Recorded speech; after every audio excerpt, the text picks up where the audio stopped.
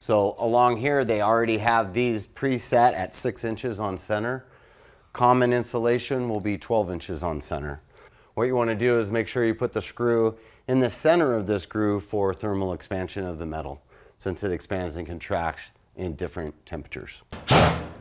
What you're going to want to do is take a 5-in-1 or a screwdriver or something and open up the end, because in the process of shearing this, sometimes this edge gets crimped down, and so when you go to grab, when it tries to go to grab it, that's crimped and it may not go into the slot. So when we go to set our second panel, we place this on here. You think it's in all the way. It would be nice to take a padded 2x4 and kind of tap it into place. This one's already seated, so you don't really have to hit it that hard. But once that's in, then we're just going to continue with the same screwing process and move on to the next one.